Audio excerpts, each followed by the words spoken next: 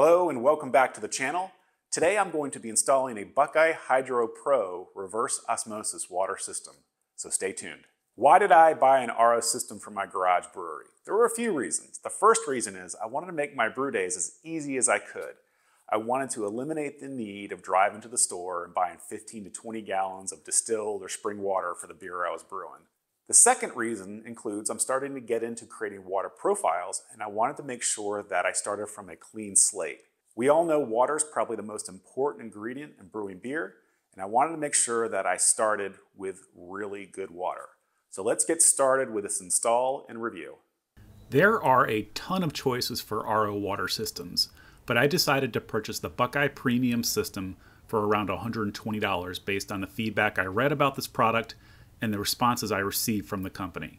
With a few additional add-ons, including the dual inline TDS meter to measure the feed water and outgoing RO water, and a float valve that shuts off the system when a specific water level is met, this purchase totaled $218. Quick tip, check with your local water authority to see what kind of disinfectant is used for your water. I found I did not need to add the chloramine filter due to how my water plant treated the water. The installation of the TDS, or Total Dissolved Solids meter, is pretty straightforward. I attached the meter right on the RO system. I then attached the Quick Connect T to the incoming water supply and then added another Quick Connect T to the outgoing hose. I then added the outgoing and incoming sensors for the TDS meter. With this meter, I'll be able to monitor my RO water quality and eliminate any guesswork when replacing filters. Next, I placed the outgoing hose into my drain pipe and then hooked up the water supply. Firing up the TDS meter for the first time indicated I have 92 solid parts per million going into the system. When I switched to see the output, the meter reads exactly what I was hoping for, 0.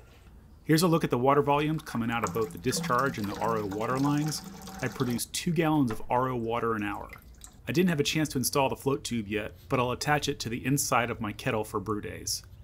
After running the filter for 2 hours, I read 108 parts per million for the input and still 0 for the output. The bucket on the left is 5.5 gallons of wastewater from an hour of use. The bucket on the right is 4 gallons of RO water from 2 hours of use. That wraps up my install and review of the Buckeye Hydro Pro reverse osmosis system. First off, I really like the system. It seems to be made of good quality, and I really like the support and guidance I received from the Buckeye company. A couple takeaways. The first takeaway is that I was supposed to be able to make 100 gallons of RO water a day.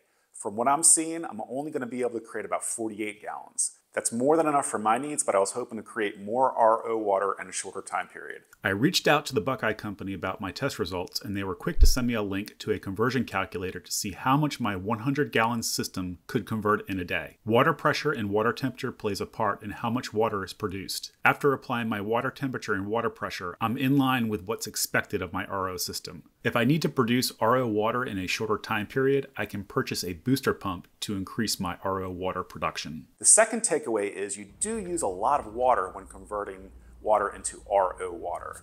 From what I was seeing, for every 2 gallons of water I create, I'm discarding 5 or 6 gallons.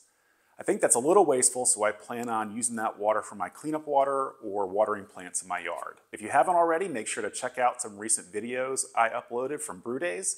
And if you like this video, make sure to give me a thumbs up, consider subscribing, and I'll see you in the next video. Cheers.